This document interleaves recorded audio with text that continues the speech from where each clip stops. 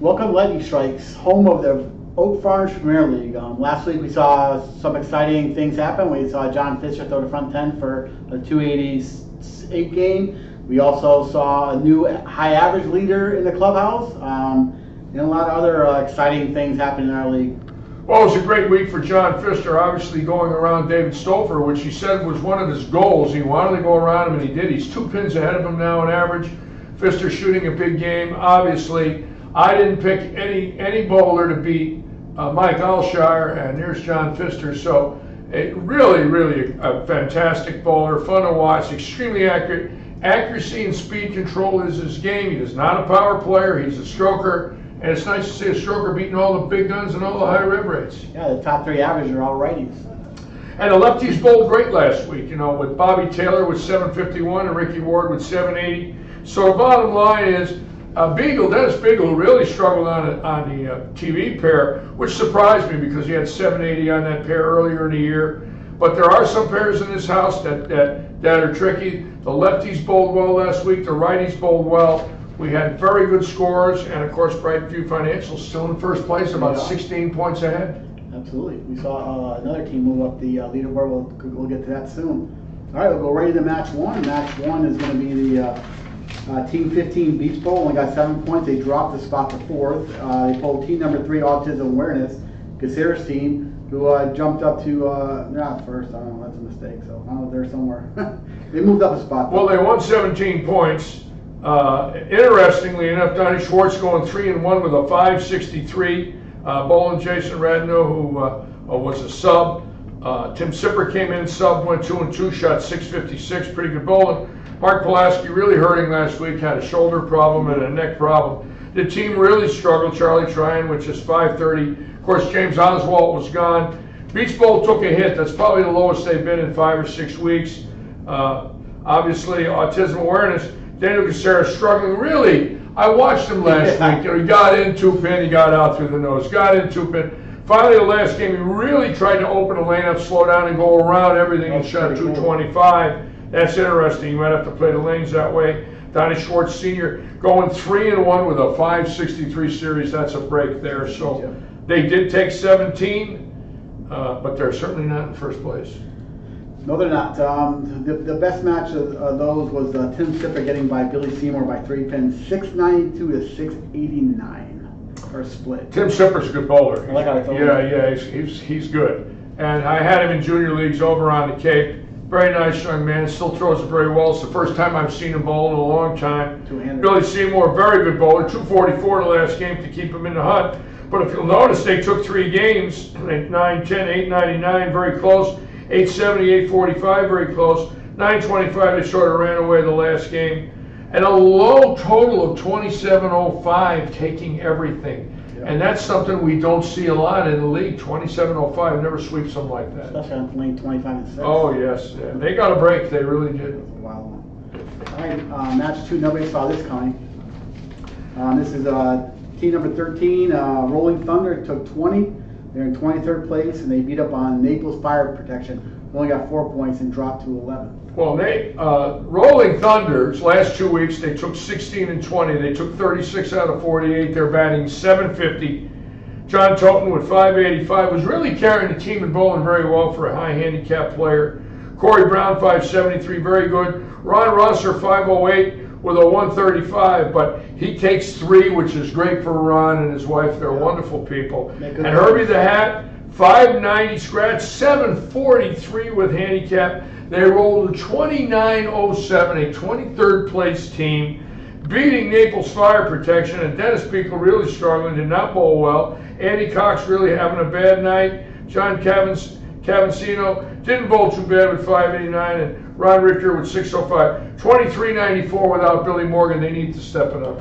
Also, that match, game 2, Naples Fire Protection, all opened in the 10th. They all opened in the 10th to lose by 2 pins. Yeah. And Dennis Beagle, entering the night right around 229, shooting 611. So 70 pins under his average for him. I'm sure it was a long ride home. He's a fantastic bowler, really struggling the last couple of weeks.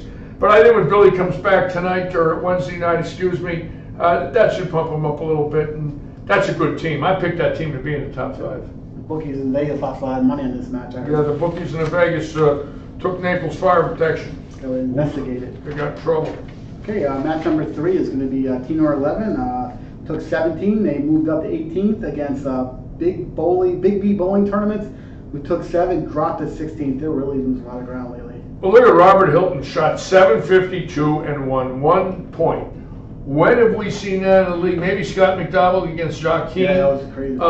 752. Mike Smith, all of a sudden, Mike Smith comes alive. Really struggled 7-8 weeks. Shoots 705. Craig Streetsel finally having a good night. There it is with a lot of handicap. 188, 615 taking the sweeper. Joe Smith with the sweeper bowling very well. 663. That's a good team right now. If they could click a little more like this 2-3 weeks in a row, they can make a move. Absolutely. Also, it was a little tough on Mike Smith. Beat Robert Hilton 786 to 785. Unbelievable. Wayne Toplin with 683, 743 total. Brandon Carlton struggling for the got swept, and Jason Land got swept also. Actually didn't bowl too bad. 570, 666 total.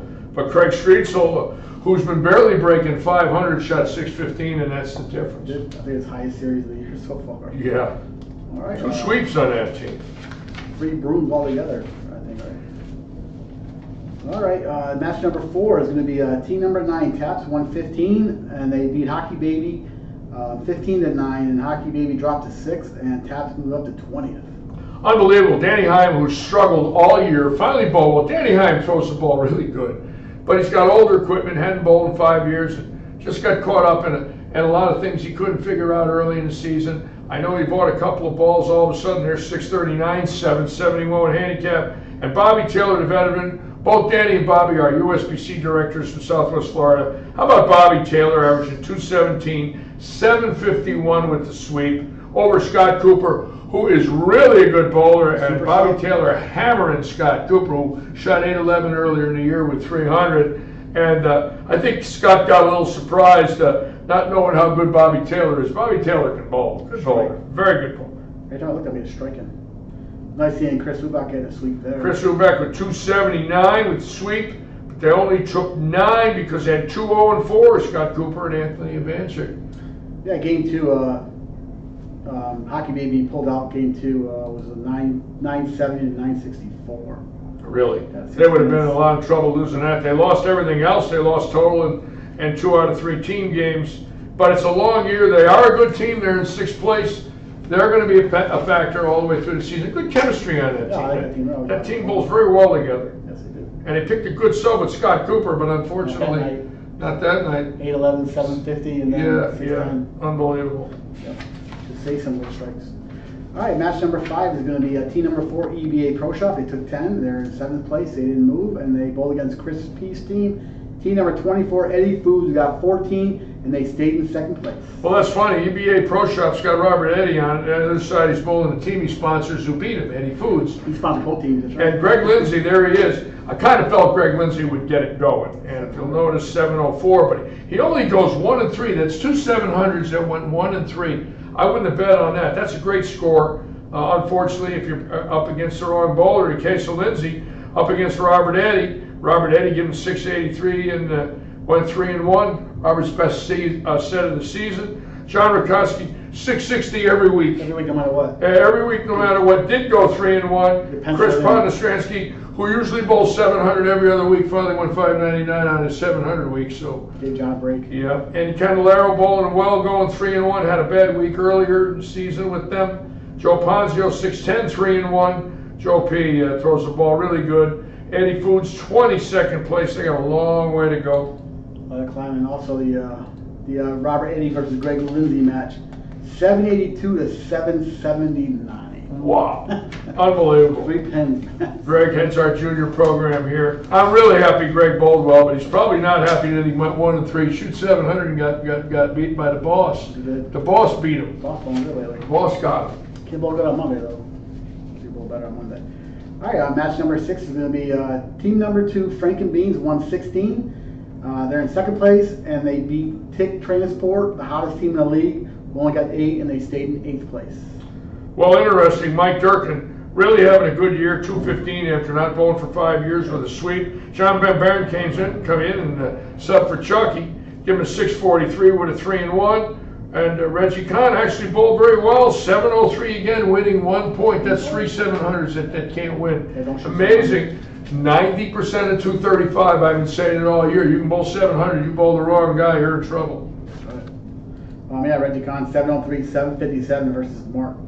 Mark shot 276 the first game. 757 going 1-3. Goes up against 785. Who knew? I mean, that's unbelievable. If you'll notice the score, 28-13. There's the 2800 number, 2794. Right behind him, obviously, that's a one-frame game. You know, with 6 and 3 on a double, there it is. One shot cost him team total. Also, John Van Buren got by Tony Kromorczak, 703 to 702. Wow! Unbelievable. 1 pin. Every pin Unbelievable. counts. The Baron. That's right, John Van Buren. All right, match number 7 is going to be the kids, number 8, Diamond Security. They only got 8. They dropped to 19th. Yeah, they're on a big slump. All of a sudden, they were up there for a while. All of a sudden, now they're going backwards every week. They're taking 8, 9, 10 points. They're getting beat pretty good. And Killer Tomatoes, Larry Lippman with another 600. He keeps apologizing to me for the way he bowled on our feature pair about a month ago. He shot 430. Since then, he's had 634 and 660 in the league. So evidently, a little spanking it woke him up. Sometimes you get beat. You know what? You say, I'm going to figure this out. I don't want it to happen again. I think the next time we see him on our feature pairs, he'll bowl very well. He loves to bowl. He went 3-1. And of course, Bobby Martin, Bob Apolloni, 3-1, 3-1, 3-1. 16 points. That's a nice. But they're in 21st. They got a long way to go.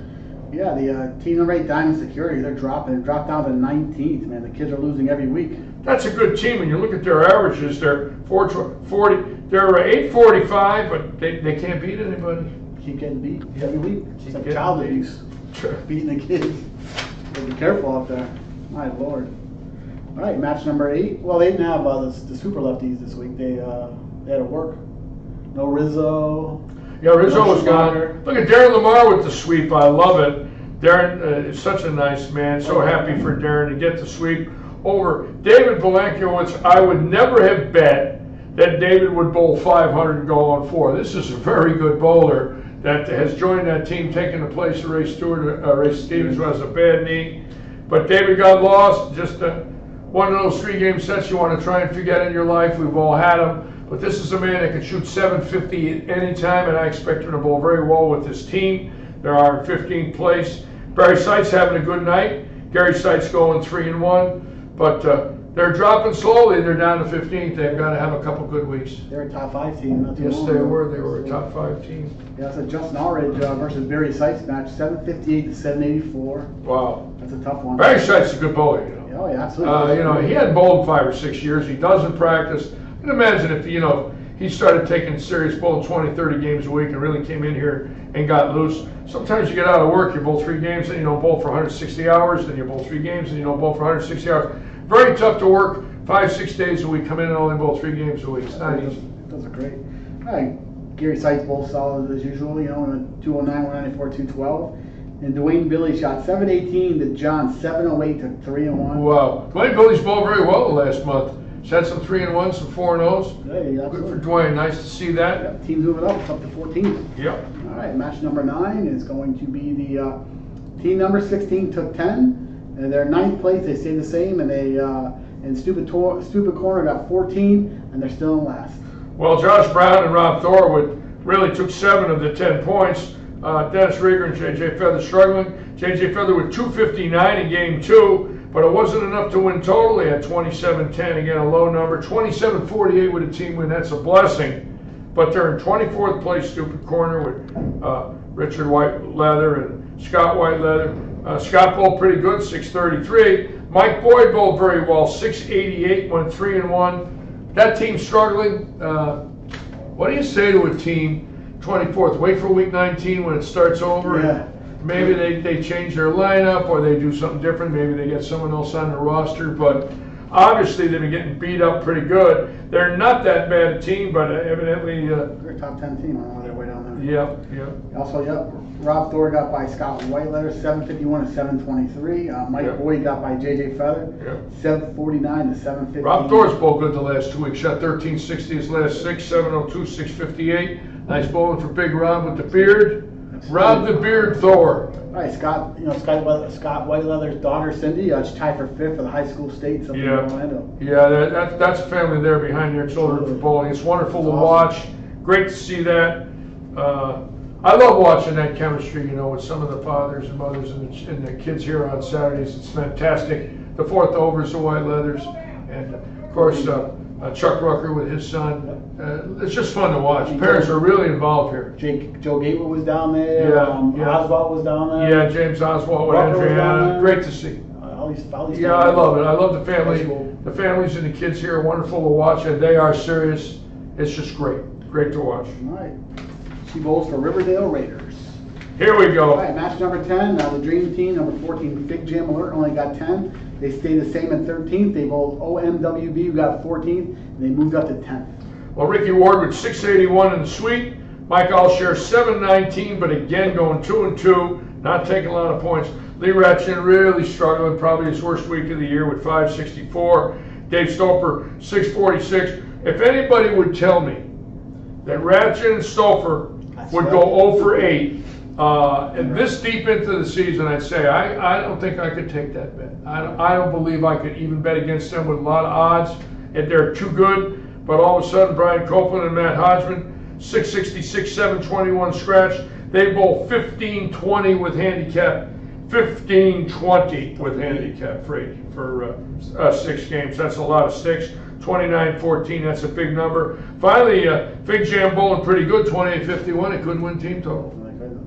So, Ricky 781. He shot 71. He's up to 222. Yeah, he's slowly coming now. That Scott Cobb bet ain't looking too good for Scott Cobb. I'll take Ricky now. Ricky getting out of the chute. He was in first gear, and the training was slipping a little. All of a sudden, he got it into second. Got a little traction, and just too good to get beat. Got to figure it out. Too good to get beat. Alshire lost game 1, 252 to 251. Wow. And game 3, I thought he would shoot 300. He had like the front 7, front 8. Yeah, it's good. Is that back-to-back sevens for him? Did he go 735, 719? No, last week he didn't. No, he didn't. Okay. No, I was wondering. Nope, and Hodgman goes to. We keep waiting for the Alshire explosion, which I know we're going to see. There's going to be a couple 780s back-to-back weeks because this guy's too good. Obviously, he got fooled some weeks, but he didn't get fooled last week. If you look at his games, 206 probably an open in between strikes, could have been 240. The 270. He's one ball away from 750. Absolutely. And then when Ricky goes 780 and then Alshire goes 719, they're not firing. And they only get 10 points. See, this is what the problem's been all year. 2 of the 4 have bowled well every week. Can't put it together. And they can't get enough to get it going. But they are explosive. They're in 13th. They're certainly not out of it. But this coming Wednesday's week 12. We're a third of the way through the season, and right now they don't look like a factor with 12 weeks in. 6 weeks left for the half. Yeah, 6 weeks left for the half. It's nice seeing Matt Hodgman shooting 720. The second game he shot 257, and third game he shot 558, 276, 277 with handicap. Gets the sweep 778 against Dave Stolfer, who I'm sure left here not too happy. All right, match number 11 is going to be this is the rematch of the position round. This is how I thought the rematch was going to go. This is what I expected, not the 23-1 by break. Yeah, and Chris Rich again having a bad night, going 0-8 against his team against Pfister. Pfister is just on a roll right now, bringing his average to 235. Another 700, 280 in the middle. They go 26-72, and they lose total with 28-46. They lose 21 pins to total right there, so that's a 1-ball match there. Somebody opened in the wrong spot. Bobby Hamilton the week before bowling very well against Alshire, 605. Kevin Day beats him and gets the sweep against Hamilton, which I didn't think could happen. This is a very good team. Tyler Plord with the 258 start. So Hamilton and Plord go 1-7, and then Shikoski and Hamilton go 1-7, and Plord and Pfister go 7.5. How about that? That's the first week we've seen them do that, Jim. Yep. That was the position round match when 23 and 1. 23-1 over Lightning Yeah. Strike. So Lightning Strike's got a little revenge there. It basically is. Jared Eisenberg bowling good. Yeah. Lefties looked like they bowled well last week. A lot of 700s for lefties. Bobby Taylor, Ricky Ward, Jared Eisenberg, and Ice Martinez all had 700s. So looks like the left side was very playable. Yeah, Jared Eisenberg versus Sikorsky, lefty versus lefty. Yep, Sikorsky 668, 1 and 3. Sikorsky bowling very well at 219, Hamilton 216, Florida 206, Pfister 235, leading the league. And Pfister and Sikorsky both in the top 3 in the league with points, point totals. They're tough to beat. Yeah, tough to beat. Nice seeing Kevin Day shooting 675. Yep, Kevin Day, good for him. Absolutely. That's my team, Lightning Strike. They had brand new shirts. They look spectacular. I love the Lightning Strike shirts. I want one. I'll get you one. Yes. We'll let you on the back. It'll be called Baldness Strikes. All right, match 12. This is the Goats made a big move. Team 1 took 6. They dropped to 12th. And the Goats took 18, moved up to 3rd. And Clay McCallum, good for him. Now, he's the handicap bowler on the team, and look, he got a sweep with 508, so there you go. If he can shoot between 500 and 550, he can sweep every night because he's got so much wood. House Brown struggling still, 0-4 for the House, 1-3, just didn't bowl well. Ice Martinez with the sweep, 708. And he's thumbless, and he throws a train and throws plastic right up the dry. He rips the cover off the ball. I bowled against Ice on Monday in our league, and he shot 750. He shot 750. 750 on Monday and 708 on Wednesday. He dugs it to 7, it just flat lays. He gets it to 4, it gets back. That plastic ball can't jump the nose, even if he gets to the dry. It doesn't have any flare. Exactly. He rips the cover. He's got 450 off his hand. Yeah. How many guys can throw plastic and shoot 700 here? It ain't that easy. I can't make it 450 off my hand with plastic. Yeah. That's a lot of reps. I guess the Goats listened to you. They had a lineup change. Since they put in first, they put up a lineup change. You know, you have to. It's a chemistry issue. And I never say that to knock a team. I say that to change it to change chemistry. Anytime you get a team that's struggling with your anchor man especially, is trying to carry the team over them, put them against a lesser bowler. Let them go 4-0. Let them go 4-0. Let somebody else take the beating on the bottom that might be taking a beating on top anyways. So anytime you're trying to juggle, steal 3 or 4 points with a lineup change, instead of going 8 and 16, it could be a 12 and 12. That's a lot. Yes. The 4 points is a lot. The lineup change could give you that, and I firmly believe it. I'm watching the teams keeping the identical lineups and getting beat, and my advice to them is trick it around. Try some new chemistry. Absolutely. So what happened was Clay moved to 3rd from lead opposition. House moved to 2nd. Yep. And then Ice moved to 3rd, and Jay stayed. Yeah, I love it. Yep. I love it. And they put in first, so. And Jay goes 1 and 3 with a pretty good set, 697. But Joe Scudetto is obviously a very, very good bowler, 215 and up. But you know, Joe's can beat anybody in the house. I thought it was great. I mean, he gets loose. There's no fear in Joe's. Blake Barnard going 0 and 4. That's really a pretty good bowler. He hadn't bowled much in 5 years, and you know, bringing up a family, you know, a professional career. So he's struggled. He's very erratic right now. That's a pretty good bowler. You know, I bet if he practiced a little bit and got loose, this wouldn't happen to him. But some guys just can't get out of the house. That's a solid team, I man. got a couple of kids in there, they're working 50, 60 hours a week. It's tough to bowl. Very tough to bowl. We got Joes and Blake and Lewis Martin and Chris James. I mean, That's a good team. solid team. Very good team. Very interesting stats from last week with Ricky Ward, 781. Robert Hilton, 752. Both so good. Bobby Taylor, 751. I like Bobby's act. Bobby's cool. Bobby likes to play the house way in. He's deeper than any lefty. He's swinging a 3rd RI. He's got a soft speed going around the puddle, catching it dry and letting it come back late break. Soft speed, hooking the ball from in. I like that shot. That's me. If I was going to bowl in here, I would do that. I would swing it around. Swing the fronts? Yep, swing the fronts. Nice.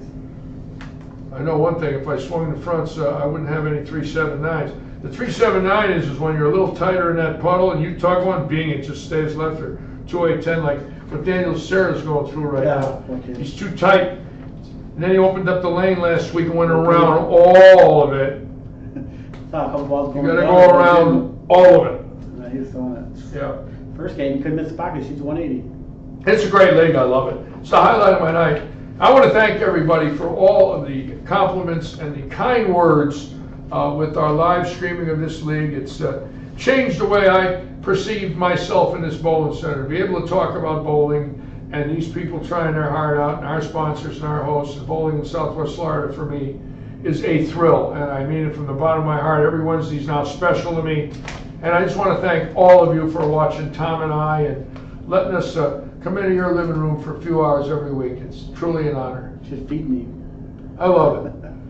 All right, so the hot seat this week is going to be on lane 27 is going to be Taps, Daniel Hyam, Mike Varda, Ricardo Arena, and Bobby Taylor. Wow, great. Got a chance to watch Danny and Bobby, two of our USBC reps. And lane 20 is going to be big bowling tournament. Wayne Toplin, Brendan Carlton, Doug Woods, and Robert Wayne Hilton. Toplin's tough. Brandon Carlton, last time he bowled with 3 or 4 balls in the gutter.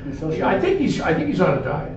He looks skinnier. You know what happens? You lose some weight, your hand shrinks, all of a sudden you lose the ball. Because obviously if your hand goes down here, it could be cold. You start losing the ball at the bottom of the swing, it's going to go to the right. Sometimes you got to tape it up and start with it a little tight where you know you're not going to lose it, maybe take a piece out. I know myself, I had a fluctuating hand. When I had to squeeze that thing and start missing everything left, you got to have a good grip on the ball. And for all of you about grips, this coming Sunday, again, we're going to let all of you know we have a great matchmaker plan with Storm Roto Grip equipment. We're up to close to 40 people signing up. It's Sunday, or Saturday, or Sunday, excuse me. No, Saturday, right? Is it Saturday or Sunday? The 17th, I'm sorry. It's, when is the 17th? I lost it now. Oh, God, don't tell me I lost it. Sunday, the 17th. Squads, I did lose it. I have no idea. What's the day? I don't know. Oh, my God, I'm having a brain lock on the air. Can we erase this? That was so good. I don't know if I want to keep going. I don't know what to do. Go around and tell, yeah, right on, ask. November 17th, folks. Look at your calendar. How's that? It's up to you. We have the Storm Roto Grip Matchmaker. 8 balls, $20. Throw them. You'll love them. Interchangeable grips. I'll be watching with Mark Pulaski, Ricky Ward, Chucky Rucker, Gary Stewart, and I did lose it for a minute. Senior moment. Unbelievable. Come on in on the 17th. It costs $25. If you don't want to buy a ball, you don't have to. If you do, you get a $40 discount off of the ball you choose. Last week, a friend of mine in Rhode Island, David Bate at Lang's Bowlorama, had the Storm Matchmaker there, sold 18 Phase 3s, the ball coming out in December. You got one? People through it and love it. Yes, we will have the ball Have here. it now? We will have the Phase 3. They're on their way, or we'll have them. Tonight. We were promised we'd have them. So come on in November 17th. I just don't know if it's Saturday or Sunday, but I'll check my calendar as soon as the show's over.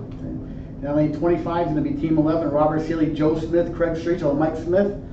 Mike Smith coming back. He is. I like that. Absolutely. And then lane 26 will be Hockey Baby, Anthony Evanchuk, Jim Shirt, Bob McIver, and Chris Fuba. They've had a lot of airtime, Hockey Baby, on 25, 6, 7, 8. They've been on our pairs now 3 or 4 times. Close enough flip to where all the teams you don't see are going to be down. Yeah, well, you know, that's good for them. They can have all their family and kids watch, and good team there. That team can bowl.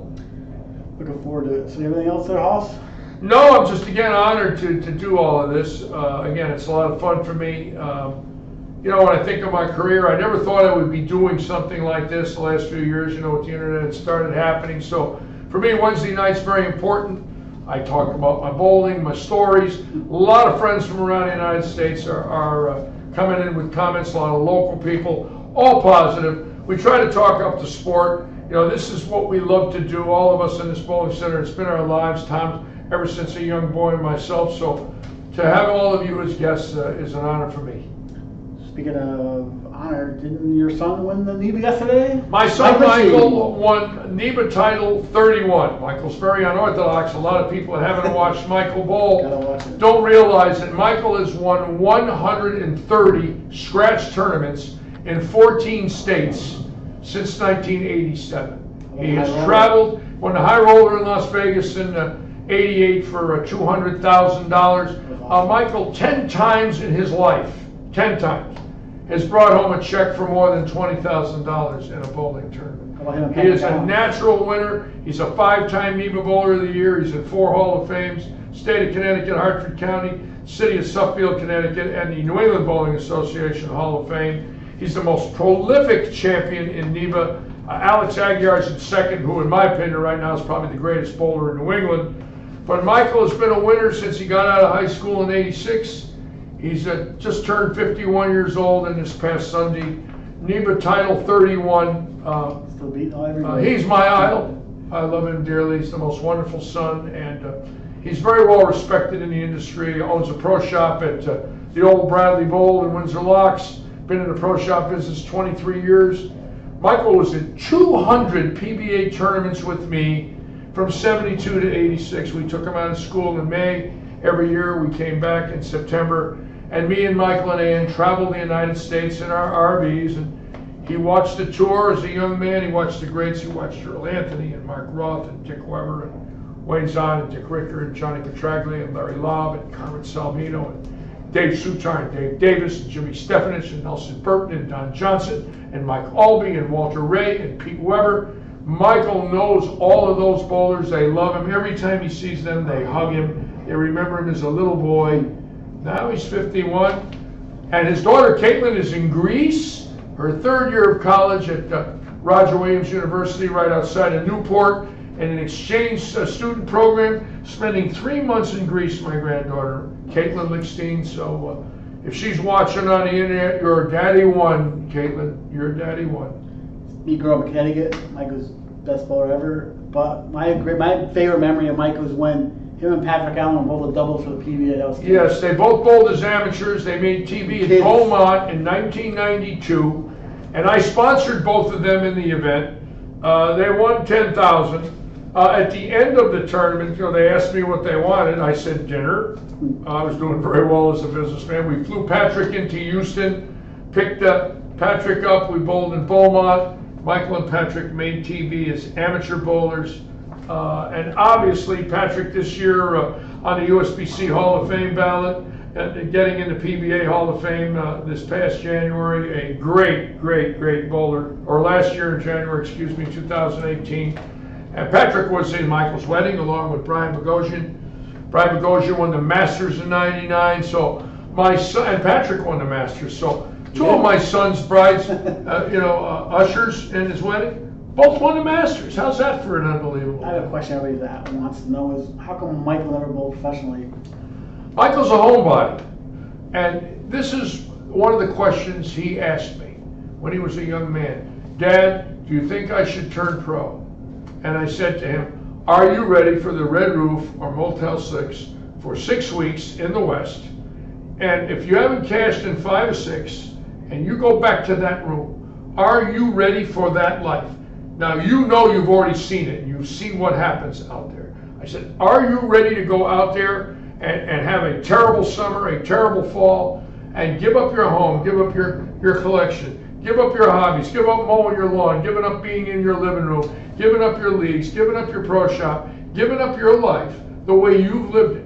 And you know what it takes, Michael. You've seen it. Can you do this? He said, I don't think I can do it, Dad. Wow. So I said, keep up your weekend bowling, be a weekend warrior, and what'll happen is you'll love the game. If you bowl bad, you'll be home that night, you'll be in your bedroom, you'll have your living room with all your trophies and all your hobbies. And you know what? You start a few weeks later, you drive just 200 miles instead of 3,000. You're not stuck in a hotel with no food. I said, and when I had it happen to me, I did it about 7 years. I got to be honest with you, at the age of 25, I was fried. I had to go to work. And I was a good bowler. I was in the top 50 in the world. But when you're not bowling good, the tour ain't the place to be.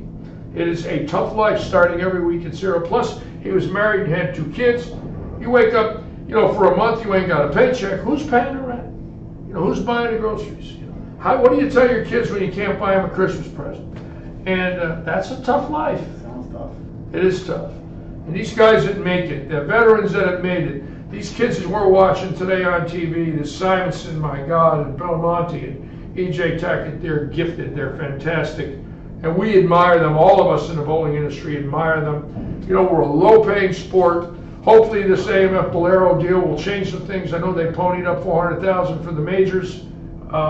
We're praying for the Fox contract to grow, new sponsorships. My goal before I leave this earth is to see a pro bowler make $1 million in 1 year. It's never happened. And considering some of these athletes getting $3-4 million that hold the team back in about 10 with a $4 million contract, I often wonder how they. Mookie Betts is on the verge of a $30 million contract for 10 years, $300 million. Yeah. I want the Yankees to get Me Betts too. and lead them off. Be awesome. I like Mookie. I like Mookie. I know I'll get box seats at the stadium if Mookie becomes a Yankee. I will go after him to get at the I hate the stadium. Red Sox. I like Mookie Betts. Yeah, I don't like the Red Sox. I admire the Red Sox, and I'm thrilled that they won for their fans. I admire the ownership. I admire the loyal fans of New England. But I hate the Red Sox, and I want the Yankees to beat them every year. Yankee fan forever. I grit my teeth. Sorry Sorry for doing that. You don't mind if I do that. I edited it out. Being that I lost it and I didn't know the day that the demo day was on, at least I could talk about the Red Sox. Demo day still 17th? It's the 17th, but I don't know what day it is. It's either Saturday or Sunday, folks. Look at your As calendar. long as November will be okay. God, I lost it. Terrible. Senior moment. Anything else for this Wednesday? Nothing other than I'm excited about it. You know, I want some good action. I want to see some good scores. Obviously, our pregame show starts at 20:07. I'll be going over the league to all our viewers. We will have some guests. There's going to be some people sitting with me this Wednesday again. So tune in 20:07 for our live stream. There should be action this Wednesday night with Scott Cobb coming back and Stolfer and Ratchet and a few other boys. So let's see what happens. The cookie lady gonna sit with you? Cookie lady? The cooking lady. Cookie. Who's cooking? The cookies. Oh, the cookies. Oh, the cookie lady. She gonna sit with us? Oh, you never know. She brings me cookies and chocolate. I might let her sit with me. She's kind of fun. It's pretty legit. Yeah, I love free cookies. Rolling Thunder. Rolling Thunder. All right, that's all we got for this week. We'll see you in a couple days. See you in a few days, everybody. Join us Thank you. 27 this coming Wednesday. We'll be there. All right.